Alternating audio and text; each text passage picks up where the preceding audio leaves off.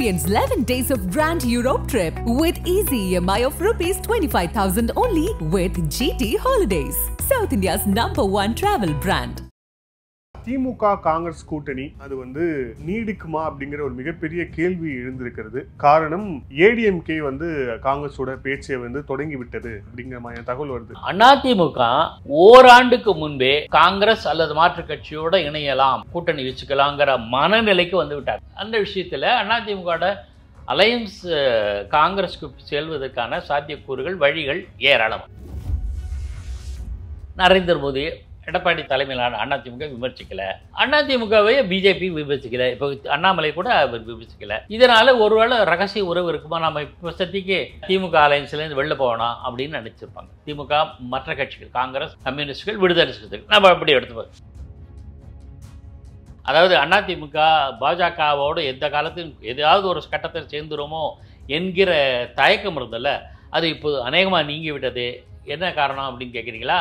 திமுகவே என்ன சொல்லு, இனிமேல் நாம் ஒன்றாக இணைந்து மத்திய அரசுக்கு எதிராக போராடுவோம் அப்படின்னு அழைச்சிட்டாங்க. அப்படின்னா என்ன அர்த்தம்? பாஜகவினுடைய அடிமைன்னு நம்ம நேற்று வரை சொன்னேன், அது சரியில்லை அப்படிங்கிறத திமுக மறைமுகமாக ஒத்துக்கொண்டது. ஒருவேளை திமுகவும் காங்கிரஸும் உறவு முறிந்தால் காங்கிரஸோட உறவு முறிச்சிட்டு பார்த்தீங்களா அப்படின்னு பிஜேபி கிட்ட சர்டிஃபிகேட் வாங்கிறதுக்கு உதவி கூட. இதனால வந்து இங்க இருக்கக்கூடிய திமுக தலைமைக்கு என்ன பெரிய லாபம் வந்துடும் போது, ஒருவேளை அந்த ரைட்ஸ் அந்த மாதிரியான சிக்கல்ல இருந்து நம்ம கொஞ்சம் ஒதுங்கி இருக்கணும் அப்படின்னு அது எப்படின்னு இருக்குமா, இருக்குமா? ஒன்று தேமுதிக, இன்னொன்று வந்து பாமக.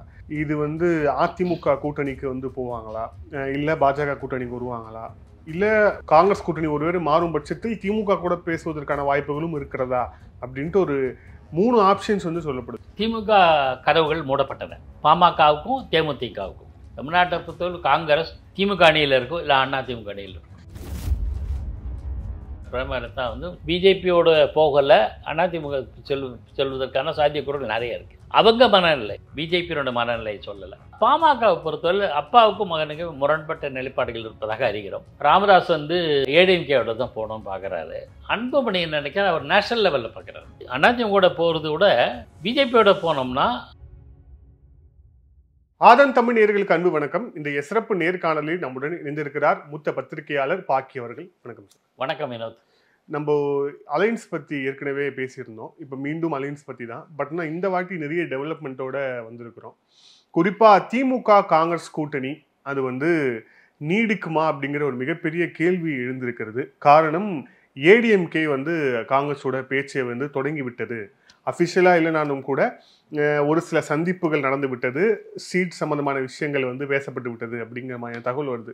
காங்கிரஸ் இந்த ரிஸ்க் எடுக்குமா ஃபர்ஸ்ட், அதிமுக கூட்டணி அப்படிங்கிற ரிஸ்க்? உங்கள் கேள்வி வந்து காங்கிரஸ் ரிஸ்க் எடுக்குமான்றது, அதுக்கு நிறைய ஆன்சர் இருக்குது, 2-3 ஆன்சர் இருக்குது. ஆனால் அதிமுக ஓராண்டுக்கு முன்பே காங்கிரஸ் அல்லது மாற்றுக் கட்சியோட இணையலாம், கூட்டணி வச்சுக்கலாங்கிற மனநிலைக்கு வந்து விட்டார்கள். இப்போ இல்லை, கிட்டத்தட்ட ஒரு 8 மாதத்துக்கு முன்னாடியே அவங்க அந்த நிலையில் இருக்காங்க. பிஜேபியோடு முறிச்சுப்போம், சிறுபான்மையினர் வாக்குகளை நம்ம இழந்ததுக்கு காரணம் அதனால்தான் தோல்வி அடைஞ்சோம். இருந்தாலும் 66 இடங்களை நம்ம கைப்பற்றினோம்.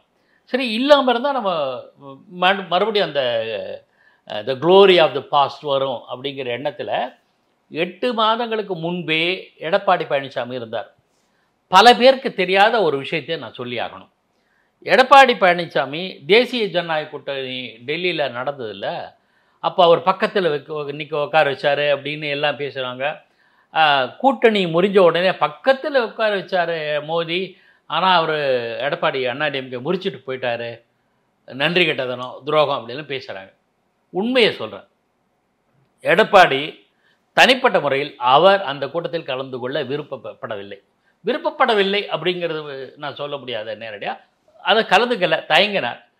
அவர் சொன்ன காரணம் என்ன, கட்சி வட்டாரத்தில் எனக்கு கால் வலியாக இருக்குது, வேறு யாராவது செகண்ட் லைன் லீடர் போயிட்டு வாங்க, இதுதான் அவர் சொல்லியிருக்கார். இது கட்சிக்குள்ளே இருந்த விவகாரம், இது வெளியில் யாருக்குமே தெரியாது. ஆனால் கட்சியினர் வந்து இல்லை தேசிய அவங்க இந்தியா கூட்டணி நடத்துகிறாங்க, நம்ம இப்போ போட்டே என்டிஏ நடத்துகிறாங்க, அப்போ என்டிஏ கூட்டணியில் இருக்கிற மாதிரி ஒரு சூழல் தான் இருக்குது. ஈரோடு கிழக்கு தேர்தலேருந்து பார்த்துங்களேன். சரின்னு கட்சியினுடைய 2ஆம் கட்ட தலைவர்கள் வலியுறுத்ததுனால எடப்பாடி பழனிசாமி இப்போ டெல்லிக்கு போனார், பக்கத்துலேயே உட்கார வச்சார், எல்லாம் நடந்தது. ஆனால் அதுக்கப்புறம் கூட்டணி விஷயத்தில் பாஜகவுக்கு சாதகமாகவும் இல்லை பாதகமாகவும் இல்லை, அப்படி ஒரு ஒரு எவேசிவ் ஸ்டாண்டில் தான் இருந்தார்.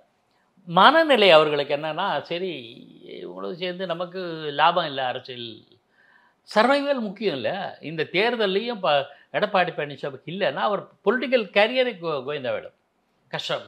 அதனால் சம் கைண்ட் ஆஃப் இது நமக்கு வேணும், அதுக்கு என்ன வழின்னு பார்த்து தான் அதிகாரபூர்வமாக அறிவிச்சாங்க. அப்போ கூட திமுக கட்சியெல்லாம் என்ன திமுக அண்ட் அதர் கட்சிஸ் என்ன கட்சிகள் தான் பண்ணிச்சு, இல்லை இவங்க பிஜேபியோட கள்ள வருன்னு சொல்லி முறையில் மன உறுதியை தளர்த்துகிற ஒரு வேலை அப்படின்னு சொல்லிகிட்டே இருக்கணும். இது பிஜேபியினுடைய அடிமை கட்சின்னு வேணும்ட்டு சொல்லி விட்றது இல்லை, உண்மையில் இல்லை. அதே சமயத்தில் இன்னொன்று கவனிக்கணும். அப்படி சொல்வதற்கு நோக்கம் என்னன்னா, முதல்ல சொன்னவர் யார் தெரியுமா? உதயநிதி தான் சொன்னேன். ஏன் தெரியுமா? இது அவங்க கூட்டணியில் இருந்தாங்கல்ல, மன திருப்தி இல்லாமல் திமுக கூட்டணியில் இருந்த மற்ற கட்சிகள் இருக்குல்ல, பிஜேபி முடிச்சுக்கிட்டு எடப்பாடி அதிமுக வந்துடுச்சு தனியாக, ஸோ நம்ம அந்த பக்கம் போயிடலாம். கடந்த காலங்களில் பாருங்களேன், திமுக மீது கூட்டணி அதிருப்தி ஏற்படுகிற இதே கூட்டணி கட்சிகள் அந்த அதிருப்தியோடு ஜெயலலிதாவை ஆதரித்தாங்க. எப்போ ஜெயலலிதா தனித்து நின்றபோது பிஜேபியோட உறவு வைத்து கொள்ளாத காலத்திலலாம் அப்படி தான் இருந்திருக்காங்க. தொல் திருமாவளவன் என்னுடைய விடுதலை சிறுத்தைகளோ மறுமலர்ச்சி திமுகவோ கம்யூனிஸ்டுகளோ அப்படி தான் இருந்திருக்காங்க. அதே மாதிரியான நம்ம அந்த லைனில் போயிடலாமான்னு காத்திருந்தாங்க. அவங்களுக்கு இல்லைன்னு அவங்க போக விடாமல் தடுக்கிறதுக்கு தான் இல்லை பிஜேபிக்கும் அதிமுக கள்ள உறவு இருக்குது, இவங்க அவங்க விமர்சிக்கல, அவங்க அதுவும் உண்மை. நேரடியாக பிஜேபி தலைவர்களை நரேந்திர மோடி எடப்பாடி தலைமையிலான அதிமுக விமர்சிக்கலை, அதிமுகவை பிஜேபி விமர்சிக்கலை, இப்போ அண்ணாமலை கூட விமர்சிக்கலை. இதனால் ஒருவேளை ரகசிய உறவு இருக்குமா, நம்ம இப்போ சத்திக்கு திமுக அலையன்ஸ்லேருந்து வெளில போகணும் அப்படின்னு நினச்சிருப்பாங்க. திமுக மற்ற கட்சிகள் காங்கிரஸ் கம்யூனிஸ்டுகள் விடுதலை சிறுத்தைகள் நம்ம அப்படி எடுத்துப்போம், சிம்பிளாக புரிஞ்சுக்கிறது. இதுதான் நீடிச்சிருக்கு. ஆனால் இப்போது நாளுக்கு நாள் பார்த்திங்கன்னா எடப்பாடி ஃபேமாக தான் இருக்கார், அலையன்ஸ் பக்கம் போகவே இல்லை. பிஜேபியும் ஒரு நின்று பார்ப்போம், தனியாக நின்று பார்ப்போம். பிஜேபி கதையை நான் அப்புறம் வரேன். அந்த பிஜேபியும் தனி போட்டிடணும்னு கீனாக இருக்காங்க, உறுதியாக இருக்காங்க. அவங்க பற்றி விவரங்களை இப்போ நம்ம பின்னாடி சொல்கிறேன். நான் இப்போ அதிமுக அந்த விஷயத்தில் அதிமுகவோட அலையன்ஸ் காங்கிரஸுக்கு செல்வதற்கான சாத்தியக்கூறுகள் வழிகள் ஏராளமாக. ஆனால் எனக்கு வேறு ஒரு சந்தேகம், கடந்த காலங்களில் இப்படி இருந்தால் கூட திமுகவுடைய ஒரு பழக்கம் என்னென்னா, இங்கே லோக்கல் லீடர் விட்டுருவாங்க, காங்கிரஸ் என்ன முரண்பட்டாலும் நேராக நேஷ்னல் லெவலில் போயிடுவாங்க. சோனியா காந்தியை கலைஞர் அப்போ அப்ரோச் பண்ணி காரியத்தை சாதிச்சுப்பார். ராகுல் காந்தியை ஸ்டாலின் ஃபோன் பண்ணி உங்கள் ஆளுங்கெல்லாம் எங்களை விட்டு போகிறாங்க, இருக்க சொல்லுங்கள், இருக்கிற சீட்டு நிச்சயமாக ஜெயிப்போம், நமக்கு தான் சாதகமாக கருத்து கெடுப்பில்லாம் வருது அப்படின்னு சொல்லக்கூடும். இல்லைன்னா தலைவர்கள் அவங்க இது பண்ணலாம். பட் ஆனால் அதை தாண்டி இருக்கக்கூடிய இப்போது 5 மாநில தேர்தல் முடிந்தது. அதுலேயே மத்திய பிரதேசில் அந்த சனாதன பிரச்சனை வரும்போது கமல்நாத் இந்தியா கூட்டணி கூட்டத்தை இங்கே நடத்தாதீங்க, ஏன்னா சனாதனுக்கு எதிராக பேசியிருக்காரு, அது ஒரு பிரச்சனையை இங்கே மாறும் கமல்நாத் சொன்னாங்க. இந்த சனாதனம் பிரச்சனை ஏற்கனவே திமுக பேசியது காங்கிரஸுக்கே பேக் ஃபயர் ஆயிருக்கு. இரண்டாம் கட்ட தலைவர்கள்லாம் கொஞ்சம் அகைன்ஸ்டாக இருக்காங்க. அப்படிங்கிற போது இரண்டாம் கட்ட தலைவர்கள் சொல்கிறதுன்னு காங்கிரஸ் தலைமை கேட்கும். அப்படி கேட்க சொல்ல தெலுங்கானாவில் ரேவந்த் மூலமாக மகத்தான வெற்றி பெற்றதை ரெண்டாம் கட்ட தலைவர் சொல்கிறது தான் கேட்கும் அப்படின்னு நம்ம அப்படி எந்த மாதிரியும் எடுத்துக்க முடியாது. இதுக்கு 2 பாசிபிலிட்டிஸும் உண்டு. சரி கோஹெட் அப்படின்னு சொல்லலாம். என்ன காங்கிரஸ் தலைமை நினைக்குதுன்னா, ஏற்கனவே ஆம் ஆத்மி விட்டு கொடுக்க மாட்டேங்குது, மம்தா திரிணாமுல் காங்கிரஸ் விட்டு கொடுக்க மாட்டேங்குது, பீகார்லேயும் உத்தரப்பிரதேசத்தில் அகிலேஷ் யாதவும் அந்த அளவுக்கு விட்டு கொடுக்க இல்லை. ஆகையினால தமிழ்நாட்டிலையும் நம்ம அவங்க திமுக அலைன்ஸ்லேருந்து போயிட்டால் இன்று வரையில் திமுக அணி தான் வெற்றி பெற்று வருகிறது. இன்று வரையில் கருத்து கட்டுப்பாடுகள் கூட தமிழ்நாட்டை பொறுத்தவரை சாதகமாக திமுகவுக்கு தான் சாதகமாக ரிசல்ட் வந்திருக்கு. இந்த நிலையில் நாம் எதுக்கு ரிஸ்க் எடுக்கணும்? அதிமுக அலைன்ஸ் போனால் நல்லது தான், ஆனால் இடங்கள் கிடைக்காது. 11 சீட்டு 15 சீட்டை கூட. ஆனால் அந்த சீட் பிரச்சனை இன்னொரு முக்கியமான பிரச்சனை இல்லை. ஏன்னா காங்கிரஸ் கூட்டணி விரும்பினாலும் கூட அவங்க தலைவர் 15 சீட்லேருந்து அவங்க ஆரம்பிச்சிருக்கிறாங்க. ஆனால் இவங்க 5 சீட்லேருந்து ஆரம்பிச்சிருக்கிறாங்க. மேக்சிமம் இவங்க 7 சீட்டு தராங்கன்னு சொல்லப்படுது. அப்படி இருக்கும்போது சீட்டு இவ்வளோ ஒரு நாம டபுள் டிஜிட் கேட்குறோம், இவங்க சிங்கிள் டிஜிட் தராங்க அப்படிங்கிற அந்த ஒரு அழுத்தம் காங்கிரஸ்க்கு இருக்கு. கண்டிப்பாக அந்த ஆதங்கம் இருக்கத்தான் செய்யும். அதனால தான் அதிமுக போகிறது. அப்போ ஒரு 10 சீட்டோ 12 சீட்டோ கூட கிடைக்கக்கூடும். ஒரு யூகத்தின் அடிப்படையில் சொல்ல எடப்பாடி வந்து தயாராக இருப்பார். சரி 12 சீட்டு காங்கிரஸ் கொடுக்கலான்ற மனநிலை கூட அவர் இருக்கக்கூடும். அதில் ஆச்சரியப்படுறதுக்கு ஒன்றுமே இல்லை, ஆச்சரியப்பட முடியாது. அப்படி இருந்தால் நிறைய இடங்கள் கிடைக்கும். ஆனால் வெற்றி வாய்ப்பு சொல்ல முடியாது, ரிஸ்க்கு. திமுக அலையன்ஸோட இருந்தால் குறைச்சால சீட்டுக்கு, ஆனால் வாய்ப்புகள் அதிகம். நீங்கள் ஈரோடு கிழக்கு தேர்தலில் இப்படி வச்சுப்போம், யூகமாக சொல்கிறேன். ஈரோடு கிழக்கு தேர்தல் நடைபெறுவதற்கு முன்பு காங்கிரஸுக்கும் திமுகவும் உறவு முறிஞ்சு போச்சுன்னு வச்சுங்களேன். இளங்கோவன் வந்திருப்பாரா? எம்எல்ஏ இருப்பாரா? மாட்டார். ஆக 2019 மக்களவை தேர்தலில் வெற்றி பெற்றதும் ஈரோடு கிழக்கு தேர்தல் சட்டப்பேரவை இடைத்தேர்தல் பெற்றது வரையில் காங்கிரஸோட வெற்றிக்கு காரணம் திமுக. ஸோ நமக்கு மற்ற ஸ்டேட்லலாம் நேஷ்னல் லெவலில் இருக்கிற காங்கிரஸ் கட்சிக்கு தலைவர்கள் மற்ற ஸ்டேட்டில் தான் இடம் இல்லை, இங்கே போகலாம். ஆனால் திமுகவோட போனால் அட்லீஸ்ட்டு இடமாவது 2 சீட்டு 3 சீட்டாவது கிடைக்குமே, அண்ணா திமுகவோட போனால் கிடைக்குமா அப்படிங்கிற தயக்கம் இருக்கலாம். ஆனால் இந்த விவாதத்தில் ஒரு சின்ன இது, இப்போது அதிமுக கூட போனால் வெற்றி வந்து கொஞ்சம் சிக்கல் அப்படிங்கிற மாதிரியான தோற்றம் சொல்லப்படுது இல்லையா?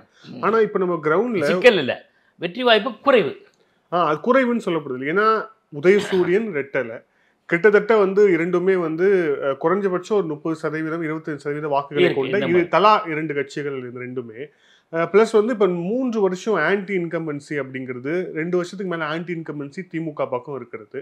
ஒரே தொகுதியில் எம்பியும் திமுகவாக இருப்பார், எம்எல்ஏவும் திமுகவாக இருப்பார், கவுன்சிலும் திமுகவாக இருப்பார்னு சொல்லிட்டு ட்ரிபிள் ஆன்கம்பன்சி அப்படின்லாம் வந்து சொல்லப்படுது. அப்படிங்கிற போது அவங்க சாய்ஸ் இப்படி பார்க்க மாட்டாங்களா? ஏன்னா மக்கள் மத்தியில் ஒரு பெரிய அபிமானம் இருக்கா இப்போ திமுகவுக்கு கிரவுண்டில்? திமுக மேலே அதிருப்தி இருக்குது. அதுக்காக அது நேரடியாக பெரிய அளவுக்கு பிரதிபலிக்கும்னு நாம் எதிர்பார்க்க முடியாது. இன்னமும் களத்தில் அவங்க வலிமையாக தான் இருக்காங்க. என்ன ஒன்று எதிர்பார்த்த 2019 பெற்ற அளவுக்கு வெற்றி பெற முடியாது, அந்த மாதிரி அள்ளிட்டு போக முடியாது. அங்கே ஒரு சீட்டு தவிர தேனி தவிர மற்ற இடங்கள்லாம் அடிச்சாங்கல்ல, அந்த மாதிரிலாம் பண்ண முடியாது. அது ஒரு காரணம். அது ஒன்றும் சொல்லலாமே தவிர முழுக்க கம்ப்ளீட்டாக இன்னமும் எடப்பாடி மீதான சந்தேகம் நீங்கிவிட்டதான்னா தெரியாது. அதாவது எடப்பாடி மீதான சந்தேகம்னு நான் சொல்கிறது சந்தேகம்தான். பிஜேபியோட உறவு முறிச்சிட்டாங்களே அப்படின்ற இது இருக்குல்ல, ஃபுல்லாகவே வந்துட்டாங்களோ அப்படி இல்லை. அந்த அந்த தயக்கம் இருக்குது. ஏன்னா ஜெயலலிதா காலத்தில் பிஜேபியோட அலைன்ஸ் முறிச்சுட்டாங்கன்னு இனி ஒட்டும் இல்லை உறவும் இல்லைம்பாங்க. மோடியா லேடியான்னு சேலஞ்ச் பண்ணுவாங்க. இன்னும் சொல்லப்போனால் 2014 தமிழ்நாட்டில் மோடி அலை இல்லை. அதனுடைய முழு பலன் ஜெயலலிதாவுடைய அதிமுக கிடச்சிது. நல்ல ஞாபகம், 2014 4 கான்டெஸ்ட், 4 முனை போட்டி. இன்னும் சொல்லப்போனால் 6 முனை போட்டின்னு சொல்லணும். கம்யூனிஸ்டுக்கு தனியாக போனாங்க, ஆம் ஆத்மி தனியான்னு. அதெல்லாம் ஒரு பெரிய சிக்னிஃபிகண்ட்டாக இல்லை. திமுக தனி, அதிமுக தனி, தேசிய ஜனநாயக கூட்டணி, மதிமுக, தேமுதிக, பாமகலாம் சேர்ந்து தேசிய ஜனநாயக கூட்டணி, அப்புறம் காங்கிரஸ் தனியாக இருந்தது. இந்த 4 முனை போட்டியிலேயே ஜெயலலிதா உறுதியாக மோதி எடுத்து, அந்த உறுதி எடப்பாடி காட்டவில்லை என்கிற ஒரு தயக்கம், எப்படியா இருந்தாலும் பின்னாடி சேர்ந்துருவாங்களோ அப்படிங்கிற ஒரு தயக்கம் இருக்கக்கூடும். ஆனால் அதுக்காக தான் இப்போ சொல்கிறாரு, நான் வெளியே வந்ததுக்கான காரணம் சிறுபான்மையினர் பாதுகாக்கப்பட வேண்டும்னு சொல்கிறாரு. சிஏஏ சட்டத்தை நான் எதிர்க்கிறேன்னு சொல்கிறாரு. 2026 வரைக்கும் வந்து திமுக கூட சொல்லலை அந்த மாதிரி. 2026 வரைக்கும் பாஜகவோடு நான் கூட்டணி இல்லைன்னு எடப்பாடி ஸ்ட்ராங்காக சொன்னதுக்கான காரணம் இப்போ எஸ்டிபிஐ கூட வச்சிருக்காரு. இது எல்லாமே ஒரு சைன் தானே, நான் பாஜகவை எதிர்க்கிறேன் அப்படிங்கிற சைன் தானே. அதோட இன்னொரு படி மேலே சொல்கிறேன். இதோட ஒரு படி அவர் மீதான சந்தேகம் இப்போது நீங்கி வருகிறது. அதாவது அதிமுக பாஜகவோடு எந்த காலத்திலும் ஏதாவது ஒரு கட்டத்தில் சேர்ந்துருமோ என்கிற தயக்கம் இருந்தல்ல, அது இப்போது அநேகமாக நீங்கி விட்டது. என்ன காரணம் அப்படின்னு கேட்குறீங்களா? திமுகவே என்ன சொல்லி, இனிமேல் நாம் ஒன்றாக இணைந்து மத்திய அரசுக்கு எதிராக போராடுவோம் அப்படின்னு அழைச்சிட்டாங்க. அப்படின்னா என்ன அர்த்தம்? பாஜகவினுடைய அடிமைன்னு நம்ம நேற்று வரை சொன்னேன், அது சரியில்லை அப்படிங்கிறத திமுக மறைமுகமாக ஒத்துக்கொண்டது. அதாவது அதிமுக பாஜகவை முறித்து கொண்டது சரியான இதுதான். அதாவது அவங்க நிஜமாகவே பண்ணிட்டாங்க அப்படிங்கிறத மறைமுகமாக திமுக ஒத்துக்கொண்டதனுடைய விளைவு தான், அதனுடைய பலன் தான். இவங்க நாம் 2 பேருமே இணைந்து மத்திய அரசோடு போராடுவோம் அப்படின்னு சொல்லியிருக்காரு ஸ்டாலின். இதை எடப்பாடி பழனிசாமி சொல்கிறார். இப்போ தெரியுதா நாங்கள் அடிமை இல்லைன்னு அப்படிங்கிறது. ஆக இதுவெல்லாம் ஒரு ப்ளஸ் பாயிண்ட் அதிமுகவுக்கு. 2வது இந்த பக்கம் ஒரு மைனஸ் பாயிண்ட் என்னென்னா, திமுக காங்கிரஸ் அலையன்ஸில் கரூர் தொகுதி, விருதுநகர் தொகுதி, சிவகங்கை தொகுதி 3த்தையும் இந்த முறை திமுகவுக்கு விட்டு கொடுக்கும், அதாவது காங்கிரஸுக்கு விட்டு கொடுக்க மாட்டோம்னு திமுக காரங்க சொல்லுவோம். அது 3மே முக்கியமான தொகுதி. 3த்தில் கரூர் ஜோதிமணி மீதான அதிருப்தி அந்த தொகுதி மக்களுக்கு இருப்பதாக அறிகிறோம். சிவகங்கையில் கார்த்தி சிதம்பரம் வெற்றி பெற்றால் கூட அவர் இப்போ ப்ரோ பிஜேபி மாதிரி பேச ஆரம்பிச்சிட்டாருங்கிற ஒரு கவலை ஒன்று காங்கிரஸ் மத்தியிலே கூட இருப்பதாக நான் அறிகிறேன். இதில் விருதுநகர்லேருந்து வந்த மாணிக்கம் தாக்கூர் அப்படி அண்டர் எஸ்டிமேட் பண்ணக்கூடாது. தெலுங்கானாவில் ரேவந்த் தலைமையிலான காங்கிரஸ் கட்சி வெற்றி பெற்றதற்கு பெரும் பலமாக இருந்தவர் அந்த கட்சியினுடைய பார்வையாளராக போன மாணிக்கம் தாக்கூர். மாணிக்கம் தாக்கூர் வெரி சின்சியர் மேன். அவர் மேலே எந்த சர்ச்சையும் கிடையாது, எந்த பெரிய புகாரும் கிடையாது. He is a hard core and hard worker Congress man. அவர் சின்சியராக வேலை செஞ்சதுனால தெலுங்கானாவில் ரேவந்துக்கு எதிராக பல பேர் போட்டு கொடுத்தா கூட, பற்றி வச்சா கூட அதெல்லாம் இக்னோர் பண்ணிட்டு களப்பணியில் கான்சென்ட்ரேட் பண்ணார். அவருடைய காங்கிரஸுடைய வெற்றிக்கு மாணிக்கம் தாக்கூருடைய பங்களிப்பு முக்கியம்னு தெலுங்கு பத்திரிகைகளில் பதிவாயிருக்குன்னு நான் அறிகிறேன். ஆக அந்த விஷயத்தை மாணிக்கம் தாக்கூரை மட்டும் விருதுநகரில் மட்டும் எங்களுக்கு கொடுத்துருங்க, மற்ற தொகுதிகள்லாம் அப்படியே வச்சுக்கோங்க அப்படி இன்னும் காங்கிரஸ் சொல்லக்கூடும். அல்லது சரி பார்ப்போம், சும்மா இவங்க பல முறையில் திமுக இன்சல்ட் பண்ணிகிட்ருக்கு காங்கிரஸை, பல்லக்கு தூக்கிட்டு இருக்கோம், எவ்வளோ காலம் பல்ல தூக்க முடியும் அப்படின்லாம் சொல்லியிருக்காங்க. அந்த கடுப்பில் இனிமேல் சரி போயிட்டு போகிறது தமிழ்நாட்டில் அதிமுக போயிடலாம் அப்படின்னு நினைக்கலாம். இது நாள் நெருங்க தெரிய வரும். ஆனால் இதில் இன்னொரு விஷயம், இப்போது திமுக தரப்புலேருந்து காங்கிரஸுக்கு எந்தெந்த தொகுதி ஒதுக்கப்படும் லிஸ்ட்டு கொடுத்துருக்காங்க. அந்த லிஸ்ட்டில் தென்காசி, கன்னியாகுமரி, திண்டுக்கல், பொள்ளாச்சி, கள்ளக்குறிச்சி, ராமநாதபுரம், புதுச்சேரின்னு சொல்லி கொடுத்துருக்காங்க. 7 தொகுதி கொடுத்துருக்காங்க. 7ல் புதுச்சேரி அதுக்கப்புறம் கன்னியாகுமரி அவங்க ரொம்ப ஸ்ட்ராங்காக இருக்கக்கூடிய இடம். ஆனால் தென்காசியோ, திண்டுக்கலோ, பொள்ளாச்சியோ, கள்ளக்குறிச்சியோ, ராமநாதபுரமோ இந்த 5 தொகுதியுமே அவங்களோட ப்ரெசன்ஸ் ரொம்ப கம்மியாக இருக்கக்கூடிய இடம். காங்கிரஸோடைய ப்ரெசன்ஸ் கம்மியாக இருக்கக்கூடிய இடங்கிறதால இப்போ இந்த 7 தொகுதியில் 7 தொகுதியும் கொடுத்தா கூட அதுலேருந்து காங்கிரஸ் 2 தான் வரும்னா இதை எப்படி பார்க்கும் காங்கிரஸ்? தோத்த கட்சி தோக்குற இடத்தை தான் நீங்கள் கொடுத்துருக்கீங்க. அந்த அதிருப்தி வெடிச்சதுன்னா அவங்க அதிமுக போவாங்க. இதுக்கெல்லாம் அதிமுக காத்து இருக்கிறது. நான் கொக்கு மீன் காத்திருக்கிற மாதிரி காத்துட்ருக்கு. அப்படி தான் பார்க்கணும் நம்ம. அப்போ இது ஒருவேளை இது ஏற்கனவே இந்த 3 தொகுதி தரமாட்டேங்க, விருதுநகர், கரூர் அண்டு சிவகங்கை. இப்போது இதையும் எங்களுக்கு இந்த மாதிரி சொத்தையான இடங்களை கொடுக்க வெற்றி வாய்ப்பே இன்னும் கன்னியாகுமரி சொல்ல முடியாது. கன்னியாகுமரியில் பாஜக இன்னும் ஸ்ட்ராங்காக தான் இருக்குது. சட்டப்பேரவை தொகுதியில் எம்ஆர் காந்தி அந்த கன்னியாகுமரி பகுதியிலேருந்து வந்தவர். காந்தி எம்ஆர் காந்தியா தெரியல, எம்ஆர் காந்தி பாஜக. அவர் எந்த விதமான செல்வாக்கும் இல்லாதவர். அதாவது செல்வாக்குனா படோடமாக பணம் கொடுத்து பரிசு கொடுத்துலாம் இயல்பான மனிதர், காலில் செருப்பு கூட போடாதவர், மக்கள் செல்வாக்கினால் வெற்றி பெற்றார். அதனால் கன்னியாகுமரி அந்த மாதிரி பெல்ட்டை நம்ம அண்டர் எஸ்டிமேட் பண்ண முடியாது. பிஜேபி 2014 ஜெயிச்சிருக்கு, பொன் ராதாகிருஷ்ணன் வெற்றி பெற்றிருக்கு. ஆகையினால் அந்த ஒரு தொகுதியை தவிர அதுவும் வாய்ப்பு இவங்களுக்கு சான்ஸ் கிடையாது. ஆக அதிகமான கொடுக்குற இடங்களிலே அதிகமான இடங்கள் தோல்வி அடையக்கூடிய இடங்களாக தர்றீங்கன்ற ஒரு கோபம் ஆதங்கம் காங்கிரஸுக்கு ஏற்படும். அதெல்லாம் இன்னும் கொஞ்ச நாள்பட தெரியும்.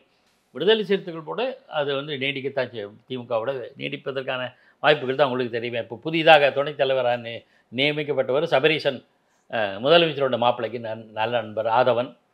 ஆகையினால் போக மாட்டாங்க. 2வது எல்லாத்தோட ஏற்கனவே முந்தைய பதிவில் சொன்ன மாதிரி எனக்கு நினைவு, திருச்சி மாநாட்டில் அவர் தொல் திருமாவளவன் என்ன சொன்னாலும் தெரியும். மக்களை போன முறை அதிக இடங்களில் இப்போ சட்டப்பேரவையில், அதாவது 2016 சட்டப்பேரவை தொகுதியில் சட்டப்பேரவை தேர்தலில் அதிகமான இடங்களில் நாங்கள் போட்டியிடுறோம் அப்படின்னு திமுக சொன்னதா ஸ்டாலின் சொன்னார். அதனால தான் நாங்கள் தனியாக மக்கள் கூட்டணி உருவாக்கினோம் அப்படின்னு சொன்னார்லே திருமாவளவன். அவருடைய அர்த்தம் என்னென்னா, உள்ள அர்த்தம் என்னென்னா அதிகமாக இடம் கிடைக்காது அப்படின்னு தான்.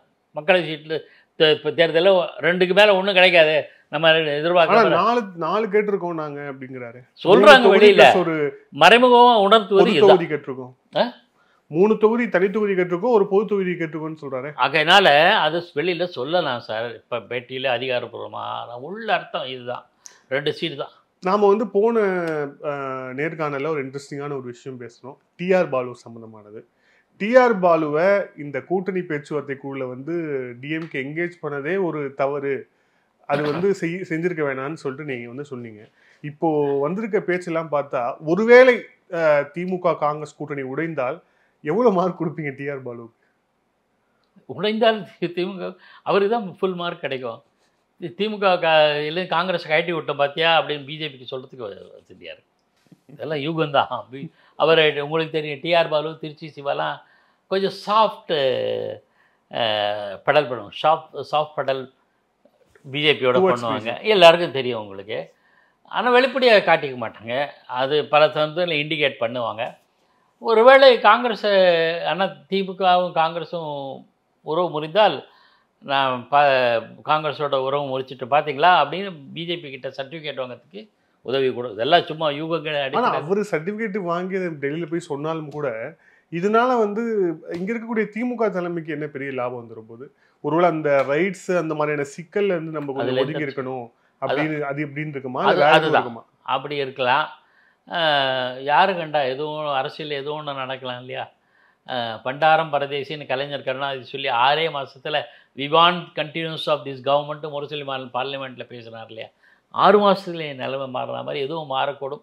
அதெல்லாம் போஸ்ட் எலெக்ஷன் சினாரியோ, தேர்தலுக்கு பிந்தைய கணிப்பு, வியூகம், காய் நகர்த்தல் எல்லாமே. அதனால் ஆனால் நீங்கள் சொல்கிற மாதிரி ஏற்கனவே என்ன சொன்ன மாதிரி டிஆர் பாலுக்கு காங்கிரஸோட இப்போ ஒரு முறியதில் அவருக்கு மறைமுக பங்கு இருக்குமோ தெரியாது நமக்கு. அதனால நீங்கள் சொல்கிற அந்த வாதம் வந்து தர்க்க ரீதியாக சரியாக இருக்குது, அப்படிதான் சொல்லுவோம். இல்லை இன்னொன்று, இந்த கூட்டணி சம்பந்தமான பேச்சுக்கள் ஒரு பக்கம், அப்புறம் எந்தெந்த தொகுதிகள் ஒதுக்கப்படும் அப்படிங்கிற விஷயம்லாம் இதுக்கு முன்னாடி ஒரு சில விஷயங்கள் பேசப்படுது திமுக காங்கிரஸ் கூட்டணி சம்பந்தமா. பாஜக திமுகவை நெருக்கிறதுக்கு 2 காரணம். ஒன்று, நீங்கள் காங்கிரஸ் வந்து உங்கள் கூட்டணியிலிருந்து கழட்டி விடுங்க, அதுதான் முதல் காரணம் அப்படின்றது நிறைய பேர் வந்து சொன்னாங்க. இப்போ கிட்டத்தட்ட அதை நோக்கி போகுது அப்படின்னா அப்போ இதை ஏன் டிஎம்கே வாண்டடாக கூட செஞ்சிடக்கூடாது? அதாவது நான் 5 தொகுதி தான் கொடுப்பேன் அப்படிங்கிறது, நீ அப்போதான் கலந்துட்டு அங்கே போவேன் அப்படிங்கிறதுக்காக கூட டிஎம்கே ஏன் செஞ்சுதான் இருக்கக்கூடாது? 10 வருஷம் ஆச்சு மத்தியில் அமைச்சர் பதவியில் சுவைத்து. அதுவும் ஒரு திமுகவுக்கு 2014 தேர்தலுக்கு அப்புறம் திமுக மந்திரிகள் மத்தியில் இல்லையே, அவங்களுக்கு அந்த ஒரு ஆசை இருக்குத்தானே செய்யும். அதுக்காக சரி இப்போ இப்படி இருப்போம் அப்படின்னு. 2வது, பிற கட்சியினர் நரேந்திர மோடி பார்ப்பதற்கு கூட ரொம்ப கஷ்டப்படுறாங்க, கொஞ்சம் தெரியுது. ஆனால் உதயநிதி ஸ்டாலின் போனால் டக்குன்னு பார்த்துடுறாரு. 2வது. 3வது, இந்த புத்தாண்டு 2024 தொடங்கி 3 முறை நரேந்திர மோடி வந்து விட்டார். அலுவல் பயணம். இப்போ 22ஆம் தேதி அண்மையில் 25 22 பிஜேபிக்காக வர்ற, அது வேறு விஷயம். நம்ம என்ன அது கூட அது கூட அரசு முறை பயணம், அரசு முறை பயணம் தான். ஆக அரசு முறை பயணம் தமிழ்நாடு ஏற்பாடு செய்கிற அரசு முறை பயணங்களுக்கு அதிகமாக வர்றாரு. 3 பேர் கெலா இந்தியா வந்துட்டார், திருச்சியில் நடைபெற்ற கூட்டத்துக்கு வந்திருக்காரு. ஆக அடிக்கடி அவர் வந்தாருன்னா பார்த்துக்குங்க, ரொம்ப இது பண்ணிக்காதீங்க அப்படின்னு இருக்கலாம். என்ன அண்டர்ஸ்டாண்டிங்கும் யாருக்கும் தெரியாது. ஏன்னா பிஜேபிக்கும் ஒரு ஃபுட்ஹோல்டு வேண்டியிருக்கு, தெரியல. அதை பற்றியெல்லாம் உடனடியாக எதுவும் சொல்ல முடியாது. பிஜேபி அலையன்ஸை பொறுத்தவரையில் நீங்கள் இருந்தாலும் நீங்கள் காங்கிரஸ் அலையன்ஸை பற்றி, திமுக அலையன்ஸை பற்றி பேசுகிறோம். பிஜேபி அலையன்ஸில் தேமுதிக வந்து கேட்குறாங்க ராஜ்யசபா சீட்டு. அன்புமணியும் நெருக்கமாக தான் வராரு பிஜேபிக்கு. நான் அறிந்த வரையில் நமக்கு கிடைச்ச தகவல் பிரகாரம் பாரதிய ஜனதா கட்சி தங்களுடைய முக்கிய தலைவர்களுக்கு தான் ராஜ்யசபா மாநிலங்களவை உறுப்பினர் பதவி தருவதாக திட்டமிட்டிருக்கு. தமிழ்நாட்டை பொறுத்தவரையில் இந்த தேர்தல் தனியாக களத்தை நிற்போம், நம்ம வாக்கு வங்கி அதிகரிச்சிருக்குன்னு எல்லா கருத்துக்களும் சொல்கிறாங்க. இது சரியானு பார்ப்போம், டெஸ்ட் பண்ணி பார்ப்போம். இருந்தனா we will go in the same direction, அதே பாதையில் போவோம், தனித்து நின்று போட்டியிட்டு அதிக இடங்களை பெறுவது என்று. இப்போ கழகங்கள் இது ஒரு பக்கம், நம்ம திமுக காங்கிரஸ் அலைன்ஸ் ஒரு பக்கம் இருக்கட்டும், கழகங்கள் அல்லாத மாற்று சக்தியாக நம்ம வளர முடியுமா அப்படின்றதுக்கான முயற்சியில் முனைப்பாக இறங்கி இருக்குது பாஜக. இல்லை, இந்த பாஜக கூட்டணி சம்பந்தமான கேள்விக்கு போகிறதுக்கு முன்னாடி அதே கூட்டணி சம்பந்தமான இன்னொரு கேள்வி. எல் முருகன் எல்முருகன் சமீபத்தில் மாநிலங்களவை உறுப்பினராக தேர்வு செய்யப்பட்டார். ஏற்கனவே அவர் நீலகிரி தொகுதியில் வந்து வேலை செஞ்சுட்டு இருந்தாரு அப்படின்னு தெரியும். அதனாலதான் ராஷ்டிரா வேற தொகுதிக்கு மாற்றலாமா அப்படிங்கிற டிஸ்கஷன்ஸ் டிஎம்கேல இருந்ததுன்னு சொன்னாங்க. அப்போ இப்போ அவர் மாநிலங்களவைக்கு போனதன் மூலியமாக நீலகிரி தொகுதியில் அவர் போட்டியிட மாட்டார் நம்ம முடிவு பண்ணிட முடியுமா, இல்லை போட்டிட்டு ரிஸ்க் எடுப்பார்? இல்லை போட்டியிட மாட்டார். அவர் மட்டும் இல்லை, நிர்மலா சீதாராமன் போட்டியிடுவாங்கன்னு சேர்க்கேன். நான் போன முறை கூட சொன்னேன், நிர்மலா சீதாராமன் தமிழ்நாட்டில் போட்டியிடுவார்னு. எனக்கு என்னமோ தெரியல அவங்கள. மூன்றாவது அண்ணாமலை போட்டியிடுவார்னு. நான் பாஜகவின் தமிழக தலைவர்கள் இந்த மக்களவை தேர்தலை சந்திப்பார்களா என்ற ஒரு சந்தேகம். ஆனால் சந்திக்காமல் எப்படி வாக்கு சதவீதத்தை வந்து அதிகரிக்கும்? இல்லை, களப்பணி ஆற்றுவாங்க. களப்பணியில் இருப்பீங்க, நாங்கள் புதுமுகளை கொண்டு வரோம் பாருங்கள் அப்படின்னு சொல்லக்கூடும். வைத்தியரன் கூட டிக்கெட் கிடைக்கிறது சான்ஸ் இல்லை. ஆனால் என்ன நினைக்கிறாங்க, இந்த தேர்தலை வெற்றி வாய்ப்புக்கான இடங்களாக பாஜக கருதவில்லை. ஏன்னா it is already known fact. தேசிய அளவில் அவங்களுக்கு 300 சீட்டு கிடைக்குங்கிற பட்சத்தில் நாளைக்கு பிஜு ஜனதாலும் தன்னை ஆதரிக்கும், எதிர்காலத்தில் ஒய்எஸ்ஆர் காங்கிரஸும் ஆதரிக்கும், டிடிபியும் ஆதரிக்கும். இந்த நிலைமையில் அதாவது நிறைய மார்க் வரும் அப்படின்னு உறுதியாக தெரிஞ்ச பிறகு மற்ற இடங்கள் பற்றி அதிகமாக கவலைப்பட தேவையில்லாத நிலையில் பாஜக இப்போ இருக்கிறதுனால ரிஸ்க் எடுக்காம இளைய தலைவர்கள் புதிய தலைவர்களை முகங்களை வந்து அறிமுகப்படுத்தலான்ற எண்ணத்தில் இருக்கக்கூடும். ஆனால் நான் என்ன நினைக்கிறேன்னா, இந்த தலைவர்கள்லாம் ரிஸ்க் எடுக்க வேண்டாம். எல்முருகன் இந்த ரிஸ்க் எடுக்க வேண்டாம், நிர்மலா சீதாராமன் ரிஸ்க் எடுக்க வேண்டாம், அண்ணாமலையும் ரிஸ்க் எடுக்க வேண்டாம், ஃபுல்லாகவே கட்சி பணியில் இருக்கட்டும். அவர் வைப்ரண்ட்டாக வேலை செய்கிறார். நோ டவுட் அண்ணாமலை வந்த பிறகு தமிழ்நாட்டில் பாஜக வைப்ரண்ட்டாக வேலை செய்யுது.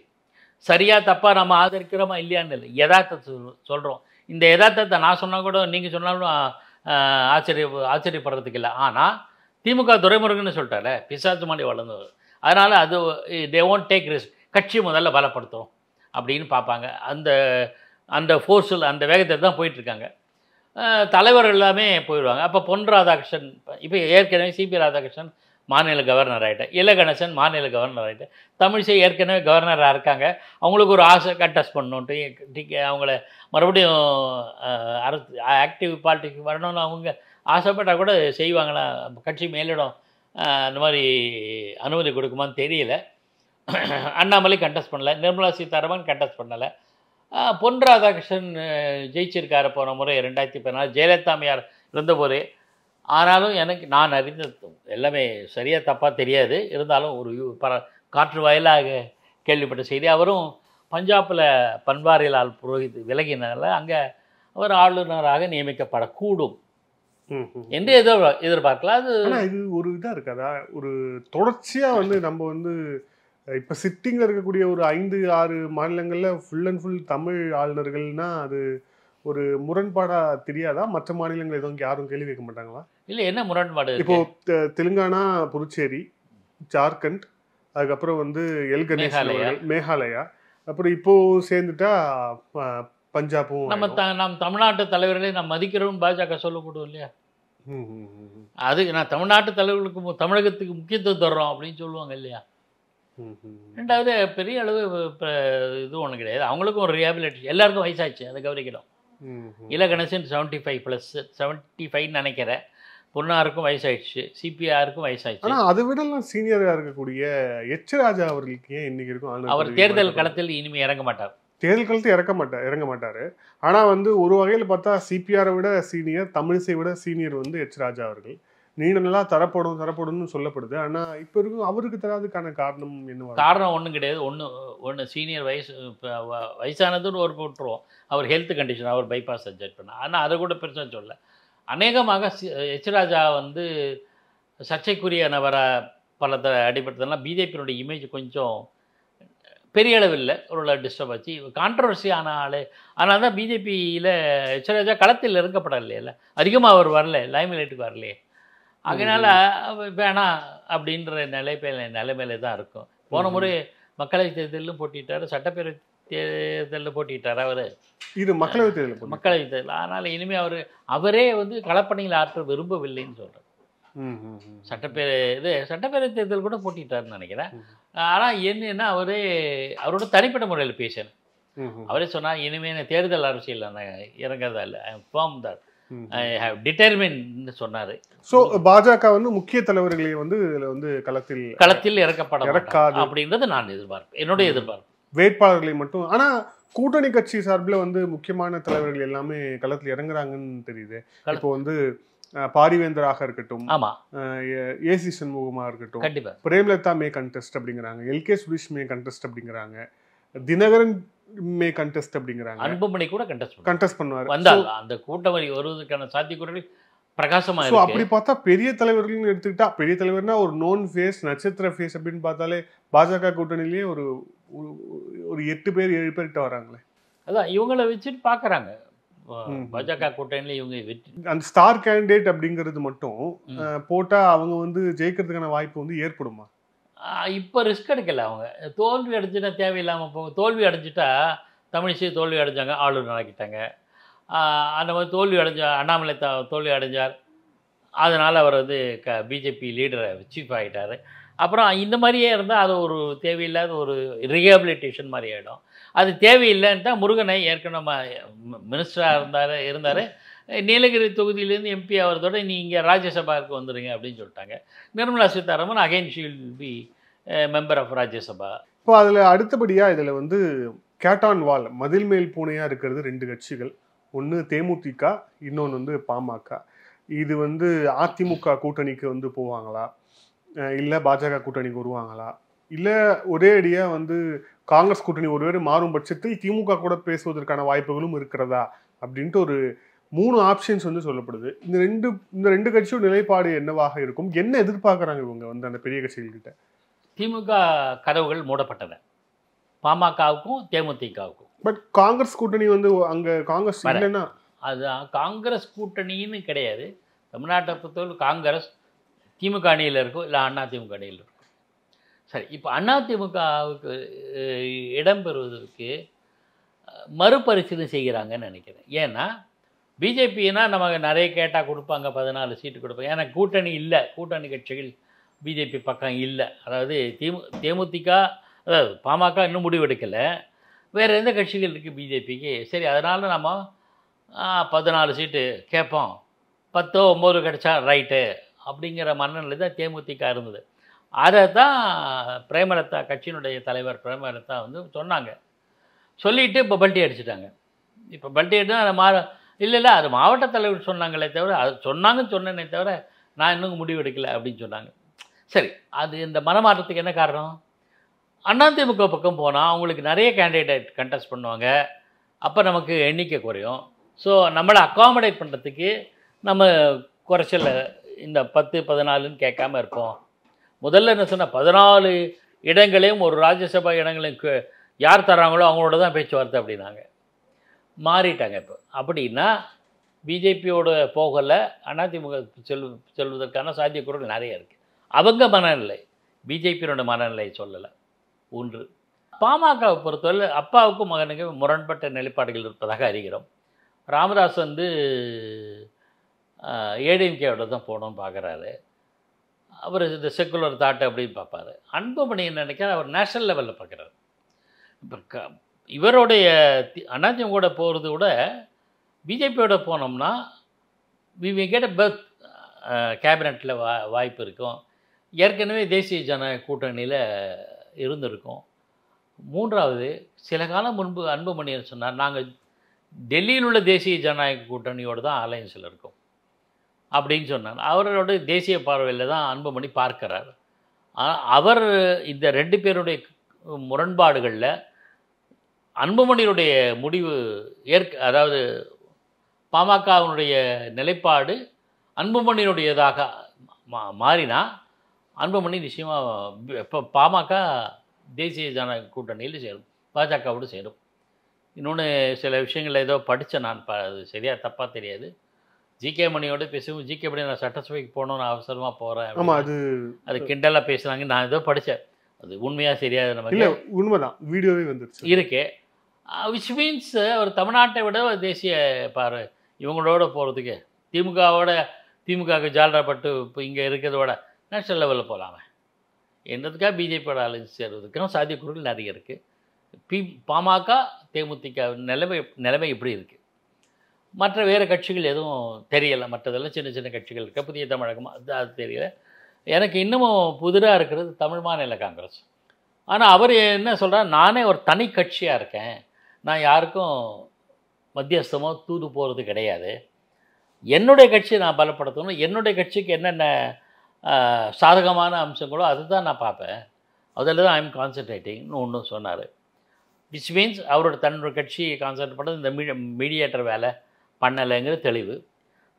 எல்லோரும் சொன்னாங்க அதாவது ஜிகே வாசன் இவரை பார்த்தோன்னே மத்தியஸ்தம் பண்ணுறாரு, அவரை பார்த்தோன்னே மத்தியஸ்தம் பண்ணுறாரு அப்படின்னு.